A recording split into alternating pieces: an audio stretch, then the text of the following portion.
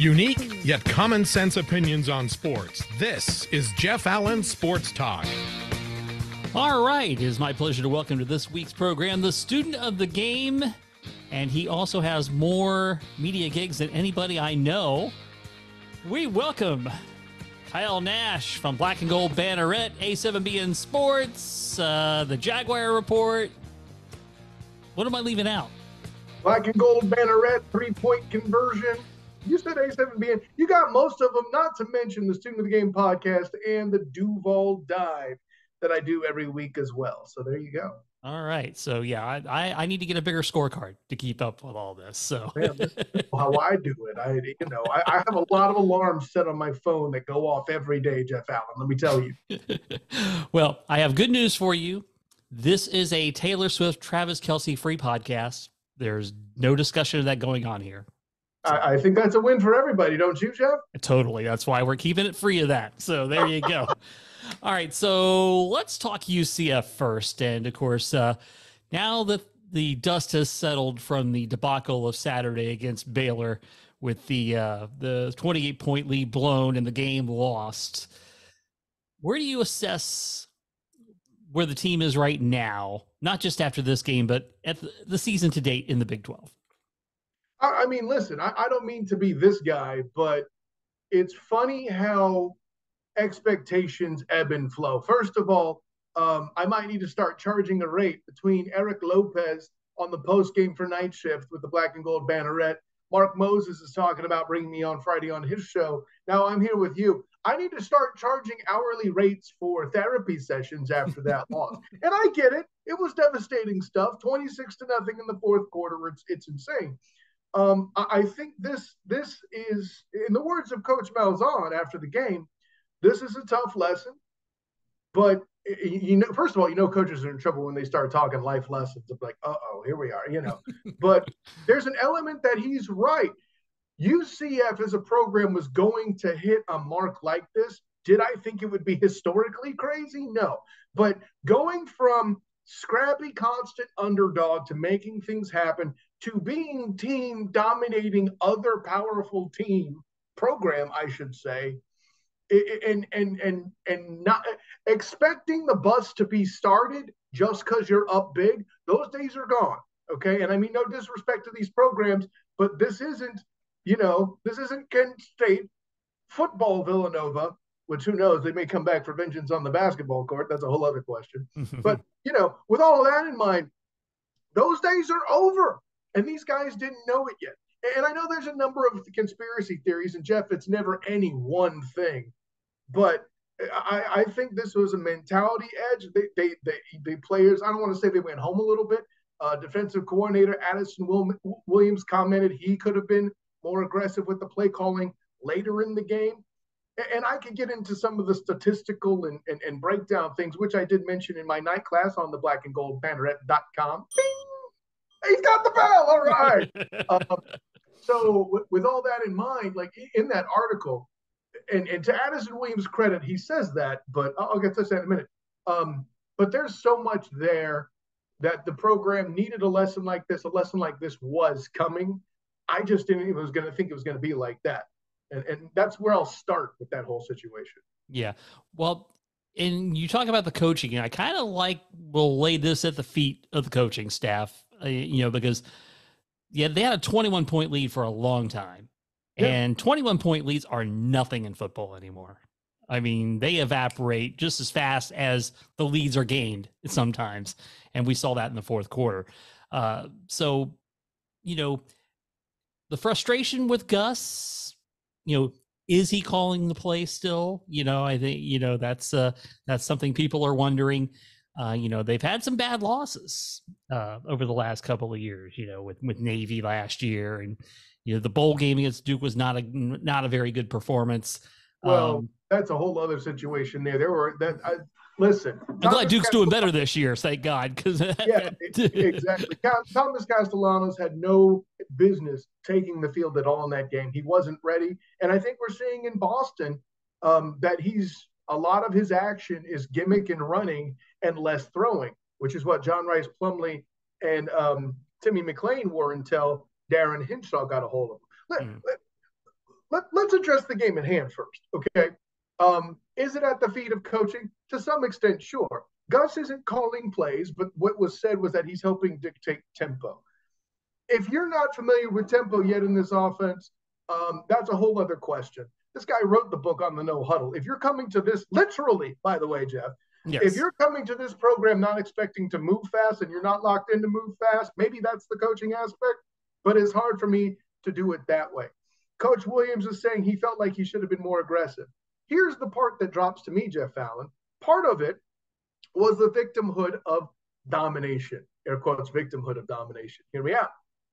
The time of possession was Baylor 35 minutes of a 60-minute contest. That's actually 35 and a half if you really want to get technical. 35 to 31, right? Yeah. 24 and a half minutes-ish, UCF has the ball, meaning the defense is on the field for that long. And when this defense is what it is, we saw the linebackers get exposed against Kansas State, right? 165 yards receiving to non-wide receiver targets against Kansas State. And we saw DJ Giddens look like an All-American. Not saying he's bad. I just don't know that he's 200-yard ground game good. He's a dude, though. He's a dude. Yeah. Oh, yeah, no doubt. And that the real thing that was hitting even to me, I didn't get a chance to watch a lot of film. Kansas State's offensive line, amazing. But we'll leave that over there, right? I say all that to say the linebackers aren't the strength of this defense. Jeff, there are times when the DBs let long balls get by them against Kent State. The DBs are not the strength of this defense. The strength of this defense isn't even the defensive ends, as much as I like Josh Salskar and Tremont Morris Brash. The defensive tackles, everybody, we're using the term he's a dude. Everybody there is a dude. Even the young man, Johnny Walker, is getting in there and hitting fools for tackles for loss. In the game in question, I might add, in the Baylor game there too, right? But even with all that rotation, even with all the depth they have there, 35 minutes and you're relying on them to carry it for that long, fatigue is inevitable.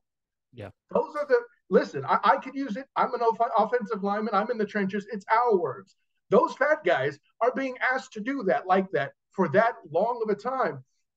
You got to get something from somewhere. Now, let's not go too far. I focus on the defense. They aren't the biggest problem. The defense didn't sink a 19-yard punt and mishandle a hold by Colton Boomer. That's on Mitch McCarthy. I'm not going to blame Colton Boomer for missing a 50-something yarder that would have been good from 51 and wasn't from 59. Let's stop acting like that, Colton Boomer's leg was featured in the movie Sniper, okay? It wasn't the Idaho Thin Air. Well, yeah, I listen, as much as people poo-poo that, I'm with that. Altitude matters. Listen, another UCF guy whose name escapes me immediately, but that's the guy that missed the field goal in Memphis at the Honolulu Bowl, Matt Prater, there we go. Yeah. At one point held the NFL record in field goals, helped that he was kicking for one Tim Tebow in Denver. Right? Thin air is a thing. Yes. And with all that coming together, the offense turns the ball over. The offense sputters. Granted, for the first half and half a quarter, right? Let's do some math. Call it the first 37 minutes of the game. I left a quarter out there in my math, right? They weren't in control necessarily, but they were dominating and doing what they were doing. The only reason why they weren't on the field more is because they were hitting home runs. Props to Johnny Richardson for that opening touchdown, which was beautiful, right? Then the time of the one quarter, you could probably answer this question on yourself, Jeff, on your own, Jeff Allen. You're a smart guy. The one quarter where Baylor has a higher time of possession only by about 30 seconds is that fourth quarter with 26 straight. They too got a fast score, by the way. Anybody who's questioning the Wildcat call, which to me, I didn't love it there, but we're only talking about that because the ball got fumbled. That ain't the question. To those saying, the defense, I listed the things they didn't do. To the people saying, that interception by Timmy. Well, Gus says post-game he runs a play that's called for illegal formation that he claims to be running, and I quote, since 1996. And that night, it was called to cancel out a big game that then led to the 3rd and long where Timmy McClain threw the interception. Am I making excuses? No, I'm just going through the long list of stuff that had to go wrong for UCF. And oh, by the way, like I mentioned earlier, Baylor's trying to win the darn game. They made it, and to their credit, they made adjustments. Exactly. Well, actually, you argue adjustments. My question is, why didn't they come out with it? Did they not watch the K-State game? Clearly they did. Otherwise, they wouldn't have done what they done late, right? Or maybe they just like, well, hey, it's not like they're going to go up on us by like 28 points or anything. Oh, God. Yeah. That's a thing that happened. We got to give that respect too, right? The part that's getting left out, if UCF is so allegedly fraudulent, how come they came out and dominated the way they did with Baylor with their starting quarterback, right? And I said this on the Night Shift podcast going into the Baylor game. We don't know if they're bad. Their starting quarterback was out. They played Utah within a touchdown, who we're now finding out may not be everything that everybody wants to tell you, even though they're ranked entirely too high. Whole other question. We're focused on UCF right now, Jeff Allen. But with all that in mind, they got their starting quarterback back, and guess what? They actually performed. What? Yeah. I think a series of unfortunate events doesn't begin to cover this. That was also true of the Boise State game, Jeff, with one distinct difference. They actually won the dang thing. If this game did get one like it was supposed to, we're not having this conversation. Yeah. And of course, how many times have you seen a big comeback happen, get started with the running game? Yeah. It happens more often than you think. Right. And listen, games don't end in a half. And I think, like I said, that's that lesson. They got too comfortable with the Villanova and the Kent State. And, we're up big, so it was just like that. Not what happened here, Yeah. Well, let's look at this week. They get Kansas. They got manhandled by the Longhorns this last weekend, but they get their quarterback Jalen Daniels back, which is that's a game changer for them, obviously. So and it's a Big 12 road game. What is this whole thing with opposing quarterbacks allegedly being out on, near, or before, and then showing up to play against UCF? This is week 3 of this, Jeff Allen. Right? Yeah, we're limp all over the field, Byron Leftwich style. We're a medical miracle. Something. You have leg pains. Try playing UCF. Yes, playing UCF will bring you back to starting floor. Oh gosh. The side effects could include. Yes. Yes. Yeah. So so the work doesn't get any easier moving forward. Right. And I'll say this. My expectation, Jeff Allen, was a bowl game for this group. That only takes 6 wins. You're a smart guy. You do math. I do math, yes. Right. The fact that they were in a position to be favored by Baylor in the first place is one, as a fan, and somebody, well, I mean, I don't call myself a fan, but if you are a UCF fan, that is something that's a long way coming from, Maction, okay? Like, that's a thing, y'all. Yeah, for sure.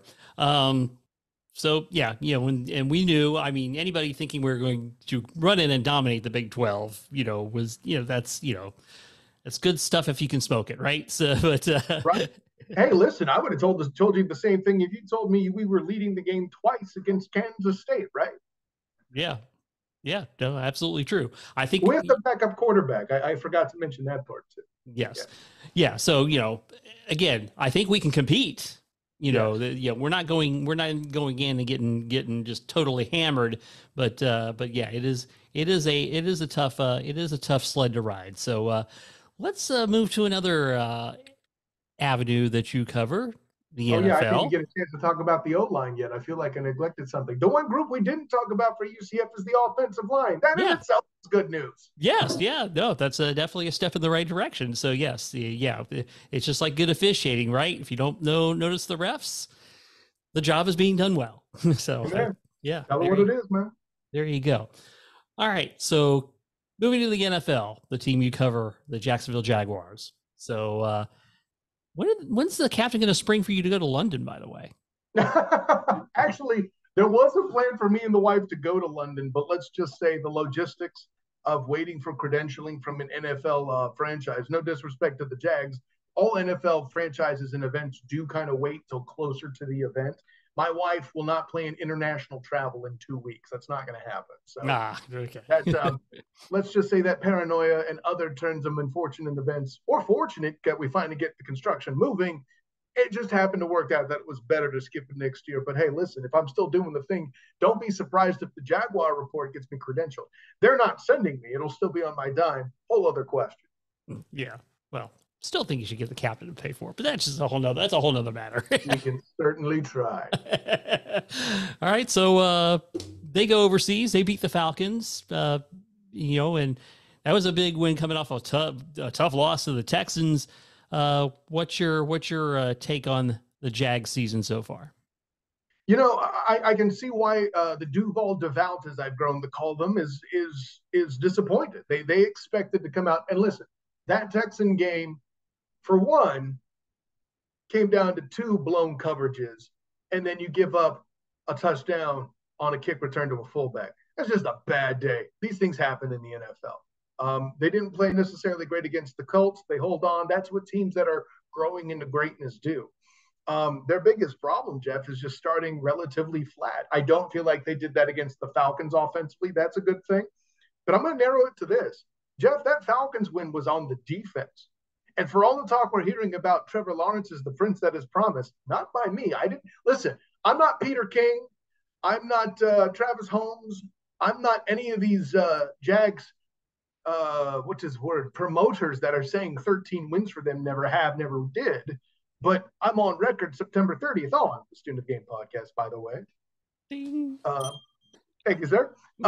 That the Jags were going to win the division with 10. Still an improvement from last year, arguably harder schedule, whatever. But this is going to be a wacky division. Heck, I had the Texans winning 7 games. Didn't think that Jags game was going to be one of them. Here's a funny stat, though, for you. Past 5 years, this year included. So, right, so the previous 4 years and this year, the Houston Texans' first win has been the Jaguars. Okay. So got the number thing. Bad juju. Listen, and as it stood, the Jags came out breaking some bad juju. It would have been, let's put it this way, after the opening week this year in Indianapolis, Jeff, 2 for 11, 2 for the past 11 at Lucas Oil have been the Jags. So divisional contests. Am I right? Yeah. No, that's absolutely true. That is absolutely true. And, and the Texans are kind of a little sneaky good. Listen, I have them winning 7 games. CJ Stroud's awesome. I would like to see them have more receiving weapons. Will Anderson's kind of a dude, the dude abides unless you're a quarterback and then he's going to tackle you. Yeah. But listen, I think the Texans are going to do some damage. They're not going to make the playoffs. I know some Texan proud are starting to clamor that horn, kind of like Jacksonville fans did last year. Now, granted, eventually I would be proven wrong. Last year, it was always the Jags. That's what they'll tell me. But the Texans, they've had too many injuries, and I think the schedule gets too difficult moving forward to really maintain that. But listen, D'Amico Ryans is doing things as a coach, and those picks that I mentioned, among the others, with CJ Stroud and Will Anderson, have just been fantastic. Yeah, well, yeah, they'll definitely be a hard out later in the season for people to, they're just not going to walk in and roll over. So CJ Stroud is going to be there a minute. He's going to be a problem like maybe Deshaun Watson should have been if it wasn't for his transgressions, shall we say. Yes, absolutely. All right, so you got to explain something to me. What is this Duval thing? Because I don't know of any other professional sports franchise that yells their county name like they do in Jacksonville. So the Magic everybody goes orange. Well, for one, shouting out a color is awkward, especially if the Suns happen to be in town. That might be a problem. But yeah, with Duval, first of all, I don't know how much you know about the Florida geography. You may know this. I won't say probably. I want to put you on the spot. You may know this, but like Duval County is basically Jacksonville proper. It's lined similarly. Like the locals know this. This is why you claim to be the biggest city in land area. Your city's land area is marked as an entire damn county. Okay, you're cheating. But there's some other cultural aspects there too. And, talking to my co-host with the Duval Dive, Travis Holmes of BigCatCountry.com, UCF alum, by the way, All the guy right. who he's proud of it because he got to play with a lot of players, but he was the guy when he got hurt that Joe Burnett came in. Unfortunately, Travis didn't get his job back after that, but he understands why. He's very adjusted to it. I say all that to say he explains to me too that there's kind of a hip hop cultural thing connected to Duval as well. Listen, I know that I hang out with old school jams all the time and oldschool101.com, but I'm not prepared. Thank you, sir. I'm not prepared to speak to that part too much. I just know that that's an element. And then it's just the whole thing. The team's kind of leaned in and embraced, and it's become a community thing. It's evolved into the being the Jags being part of that local culture. Yeah, Duval is definitely unique. There's no question. I even heard when I was playing semi-pro ball, the team out of Jacksonville there would do that at their games too. So that's a whole other thing as well. Wow. Okay. So okay. Well, there's always more to the story, so that's why I had to ask. So, and there's even more than that. Listen, Dr. Google will take you places I even couldn't, but that's what I know about it. All right. So you and I are going to be on opposite sides of the fence this weekend. Cowboys and 49ers squaring off. And I tell you why I have extra keen interest in this game, because I really want to see where the Cowboys are at, because this is really this is really the first good team they're going to play. They're 3 wins. It's like 118-13 in the deficit there, but they're playing the Giants. I mean, we won't get into the Patriots. Yeah, the Patriots aren't. Yeah, the Patriots are not a good team, by any stretch of the imagination. And Arizona, that's like the house of horrors for them. That's like the Tulsa in UCF's world. Snake Plumber was scary to them in the 90s. I'm saying, yes. Right? Yeah. So they never play well there, and they probably ate a little bit of the cheese after going 2-0. I think too. And the Cardinals were supposed to be bad. Like, poor Josh Dobbs keeps getting handed these garbage situations and plays awesome football. It just doesn't make any sense to me. Oh no, they could have easily been 3-0 in their first 3 games. Mm-hmm. They were right there. They were right there. So hey, listen, I have no idea how they lost to the Red Tails. Sorry, Commanders. But I think Eric Bieniemy had something to do with that. Yes. I said Eric Bieniemy, not that other guy who claims he's the head coach. But shall we continue? Absolutely. So, I want to see where the Cowboys are at, because I think the Niners, the Eagles are right now the teams that are the standard at the top, I think. Sure. So I'm curious to see what will happen in this game. And I'll put it this way: I don't know how much Trayvon Diggs would have mattered in this particular game. It's not like the Niners sling it all over the field. It's not like he's covering George Kittle. Maybe he'd come up to handle Ayuk or CMC, the man they call Christian McCaffrey. Loved watching his dad play too. Easy good. Yep. Yeah. But for me, here's why it's going well for the Cowboys. And it's funny. For all the times that Mike McCarthy was chided for stale coaching with Aaron Charles Rodgers. Oh, you do this wrong, you're too conservative. That's exactly the offense that the Cowboys need now. And guess what? With Kellen Moore, and actually a spot that works out for him, trust me, the divorce of Kellen Moore, an offensive coordinator from the Cowboys to the Chargers, was what they both needed, man. Mm-hmm. Because now the offense for the Cowboys is actually running the damn ball. Listen, I watched Pollard in the days where Coach Norvell, who now has success at FSU there, was just hating life with anything from Orlando college-wise. Mm-hmm. Everybody knows Darrell Henderson from those days, but Pollard was the second back, and he was still awesome. Yes. I was watching him handle business before. And when Zeke started to decline, fair or not, the NFL is a business. Zeke was making too much money, and Pollard was too much bang for the buck to say no to, and they're actually running him this year, Jeff. That's why they're doing better. The defense is great. Don't get it twisted. Yeah. But you got to put points on the board, as the Cardinals game probably implied. Yes. And running the football is the way you handle that. Yeah. They definitely have to fix their red zone efficiency. That's something that has to get fixed.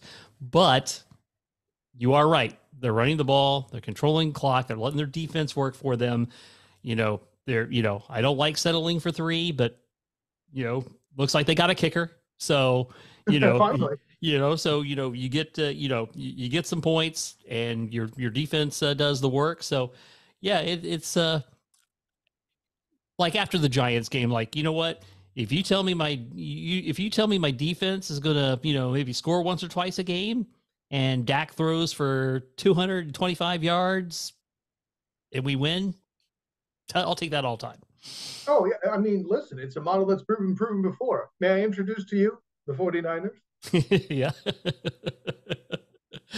Yeah. Well, sometimes that's one of those things, the form of flattery, and that's working for them. Maybe we ought to do that. So, well, and it's funny you say that, and I'm not here to tell you that you're wrong. After all, who was it that ended up with Trey Lance? Am I right? Yeah. But Trey Lance asked to get traded. Jera threw up that 4th round pick. The rest is history, right? But I think with the Cowboys too, they've been morphing into being a defense first team for some time. I just don't think they really knew it yet, right?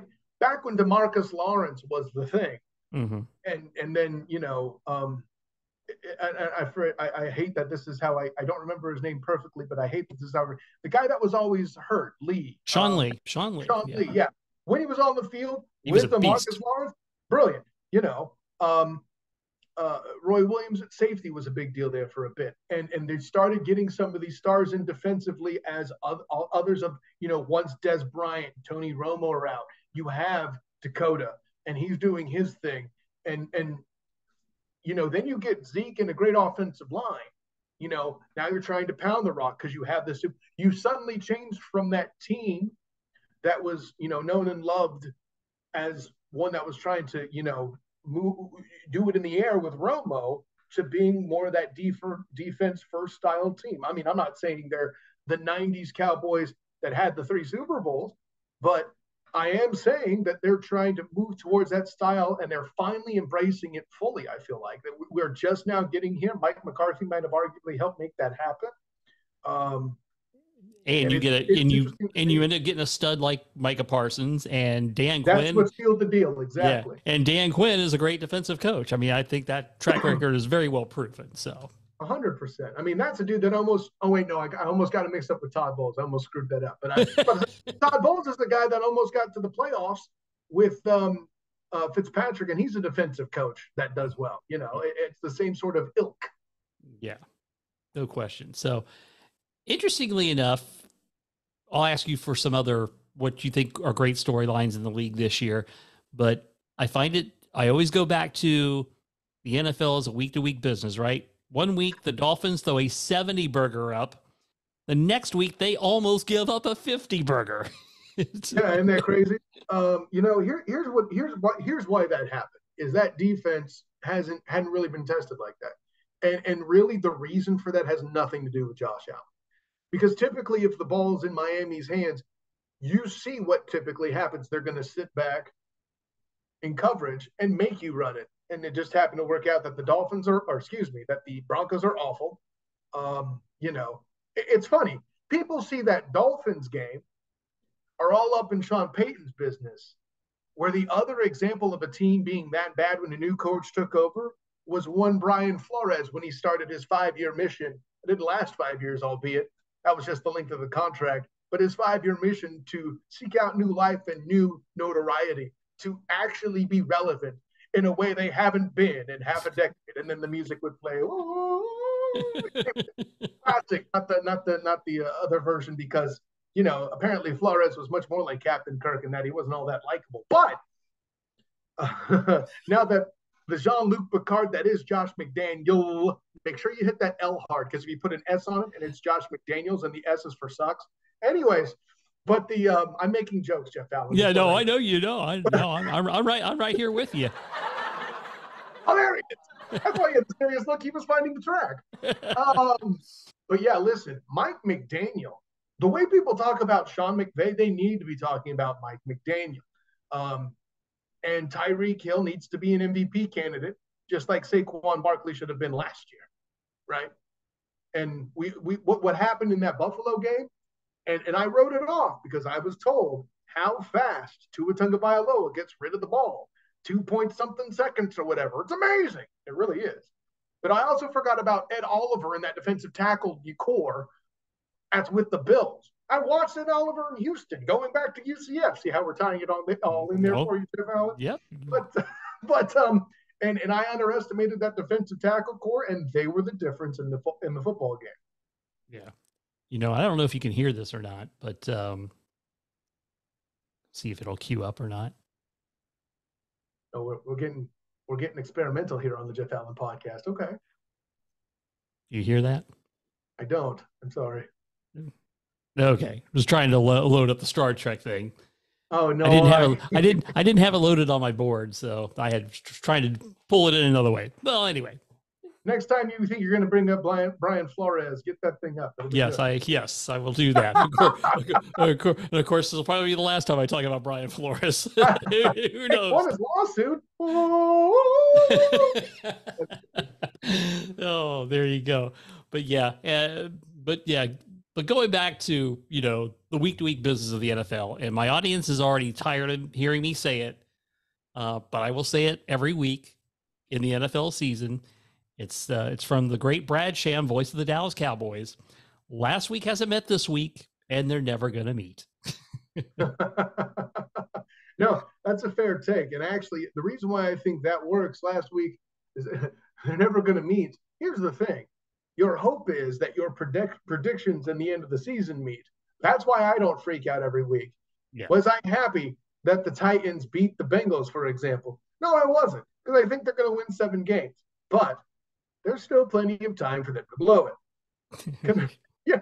Conversely,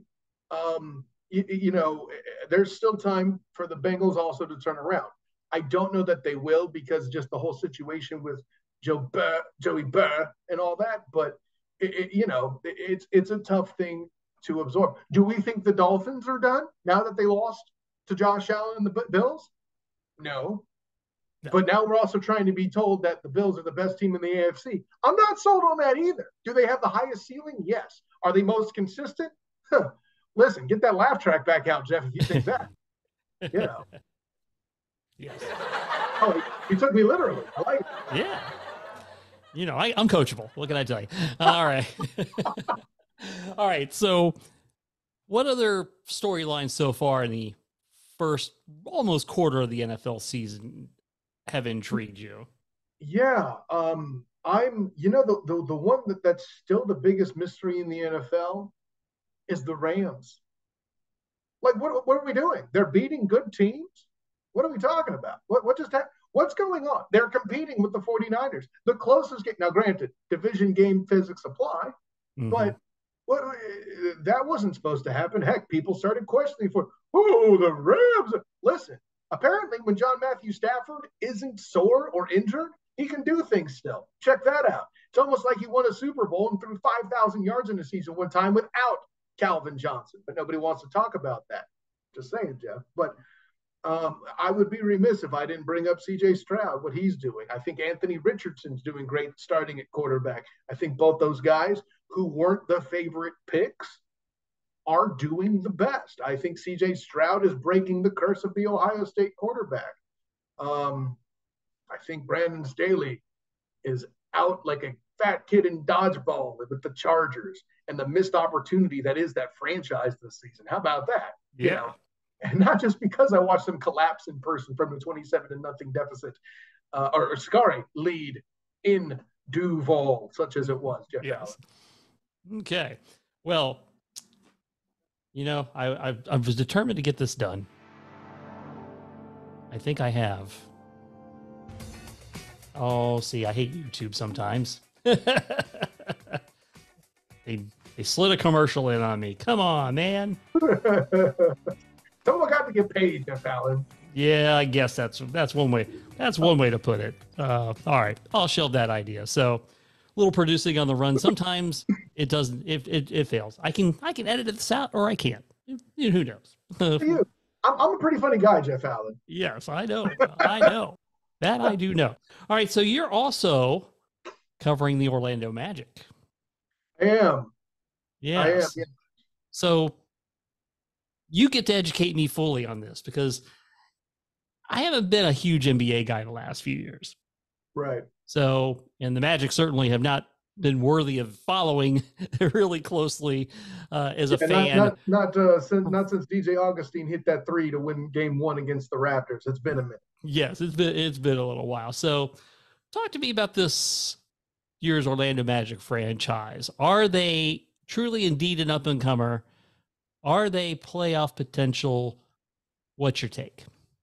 Well, and because I'm relatively new to the team, I'll go with things that I've observed, thus far, and as I dig, you'll hear more moving forward, through A7BN Sports.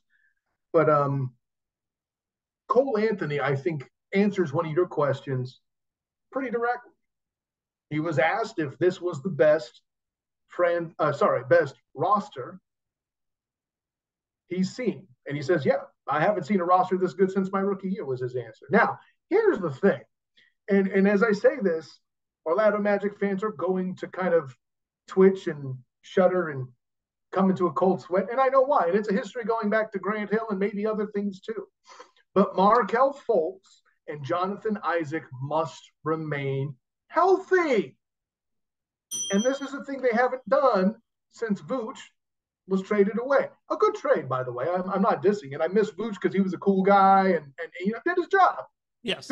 Who is a big man that's not named Giannis or Jokovic, gets to the All-Star game as an actual threat to make a play. Oh, and Joel Embiid, excuse me, right? Yes.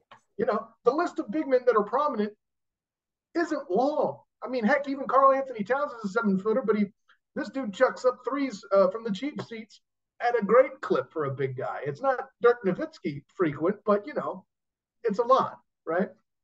So from that standpoint, yeah, they're gonna try to do that small ball thing. They're gonna try to do that Steve Nash, Phoenix Suns kind of mobility thing, which could set up injury potential because of all that running, obviously. But there's my good friend EJ Christian, whose show I just did today, the Earnestly Speaking podcast. He claims himself, thank you, sir. He claims himself a basketball guy. He's a Heat fan and says that the Orlando Magic are are in his top 10 most intriguing teams this season. So that should tell you plenty. Yeah, that is interesting. And Jamal Mosley. So what is he considered? Is he considered a player's coach? He's what's the dynamic there? I think he falls into the player coach category, and he's going into his third camp, and kind of his approach to it, it's getting those years under your belt. I feel like I get that vibe. He's feeling like he's really focused and moving into it. Cole Anthony, always, like I said, always outspoken, ready to do his thing. He's excited. If Cole Anthony's excited, that should tell you something, because that's kind of his natural state anyway. Just with what I saw from Paolo Banchero, Rookie of the Year, right? There is a year of growth that you can very easily see just in his talking to the media and what he's doing for himself, the international stuff he did over the offseason here. Same with Mosley, too. He talked about some lessons he learned from that over media day. But yeah, I think I'll put it this way. The days of Nick Nurse and, preaching defense, obviously this team's going to still try to play some defense where they can, sure, but being more of a stickler, more concentrating on defense. Jamal Mosley's not this guy, right? I think we've seen that. Mm-hmm. Okay. Well, it'll be interesting to watch. How was media day? Man, listen, I'll put it this way. I put some stuff out, through the Student of the Game Facebook page and Twitter accounts, the SoTG, and on Instagram, the SoTG, all that other stuff. And it was drinking from my fire hose. I never really experienced anything quite like that with the NBA. But I mean, that's kind of what media day is too. I mean, this time next week, I'll be at UCF basketball media day before they do the one for the Big 12 conference in Kansas. So, I'll have some more help for that one with my black and gold banneret guys. But listen, man, it's always fun to do media days in general because there's just so much going on. And all the nicest people show up, and eventually the captain makes it too. Yeah. So yeah, I think yes. Yeah. So interesting. He's kind of showing up at marquee stuff there, doesn't he? Is he? I mean, listen, Yeah. he's embracing the captain. Isn't just a clever nickname, Jeff Allen. That's for sure. So how were the players? I mean, were they loose? Were they kind of into joking around, having fun? Was it all serious talk? How was that? It was funny. While Wendell Carter Jr. was talking, Markelle Fultz kind of came up into the scrum and he didn't say anything. He didn't ask questions. He just kind of gave that menacing look. And Wendell Carter started laughing at it. And, it's fun, like stuff like that. But the general energy of what's going on, we media types are asking about players about contract years. And they said, I'm not worried about that right now. I actually kind of believed them when they said it. Because the other common thing I heard them say throughout media day, Jeff Allen, was the fact that they had not yet seen playoffs. Playoffs? Right, exactly. Yeah. I know it's a different sport, but they might as well be Jim Morris Sr. talking about playoffs with the Lions back then, right? Yep. This group believes that it's possible, though, right? We believe in magic isn't just some clever tagline now. The players are vested in that with the playoffs, such as they are as well. And listen, it was a lot of fun. It was later last month, the 35-year anniversary stuff. We had Bo Outlaw show up. Excuse me. You had Hito Turgaloo, Rashard Lewis, Nick Anderson, they're talking about the 35 years and having moments and all like that. Suggs came out and was the one introduced, wearing the new uniform and just being there. He's all soaking it up. I can only imagine that energy from the guys. I mean, Bo Outlaw already has a lot of energy. That dude. Oh yeah. But, I've seen belief in a team before. Hey, listen, try talking to the Jaguars going to that playoff game, like I said, against the Chargers. I've seen belief in players before, in professional athletes and college athletes. And when they were talking, it looked like belief. They weren't just there as an obligation to go through a mediocre season. They think they can make it to the playoffs. Yeah. Interesting, because, it's hard to believe 35 years, like, just 5 years ago, I did a series on the 30 years, interviewing people that covered the team back in the day, like, Barry Cooper, who was the original beat writer from the Atlanta Sentinel, Greg Warmoth of Channel 9, who was in sports at the time, folks like that. So I may replay some of that stuff. I may try to do some additional interviews on top of that, since it's now 5 years later. Hard to believe, but it is incredible that it's been that long now. It's still a very short sports life compared to other, professional franchises. Here, though, in that short time, Jeff Allen, like, listen, they've been to the finals more than once. Obviously, haven't won one yet, but I'll put it this way: we're not in the era anymore where they need a dominant center to do it like they did the 2 times that they did. I'll put it that way. Yes, yeah, it's a different scenario now, and I also think about they had an incredible amount of good fortune in their first few years in the league, incredible amount. The lottery picks, right? And they hit on their draft picks. They hit on their free agents. It was almost like everything they touched had that golden Midas thing going on. And then you look and say, well, maybe we're paying for that now through the 20 teens. It's interesting. It starts and begins with Anthony Hardaway, right? That was the second lottery pick. I still think they should have took Weber. But, what? Well, technically they did. I see what you did there, Jeff Allen. But, they should have kept. I don't know. And, but I think it starts and ends with Hardaway, right? His situation, such that it is, was the first bad fortune with his inability to stay on the floor consistently. After that is Grant Hill. Then, more and more down on the line. Now, there's a couple that were just bad decisions. That Turgaloo contract, as much as I like the guy, that second contract should not have ever happened. Mhm. And more of those kinds of mistakes have become factors. Getting tied to Tracy McGrady with the money and all that, such as that was. The whole Dwight Howard debacle with Stan Van Gundy. There's that's an interesting. Ooh, that's a good point you made in the karma paying for it on the other way. So you kind of blowing my mind. I never thought of it that way before. I'm hijacking your pod, just pondering that. Well, see, now this will keep you up tonight, and If I you can don't thank me for that. All right. Well, Kyle Nash, the student of the game. Shameless plugs. Rattle them all off. Ready, set, go. Of course, Jeff, first of all, an honor, joy, and privilege to be on the Jeff Allen podcast. Once again, Thank I've you, sir. actually lost count. You've managed to scrape this low down on the barrel to find me to have me aboard. Oh, jeez. Oh, no. You're much higher than the bottom. I don't know, other than when I ran into you at the UCF basketball game, I don't know that I've had the opportunity to say thanks for your contribution to the student of the game real mock draft. That was an overwhelming success, thanks to you and everybody who was involved, who I will not list off because there's that many of them. Anyways.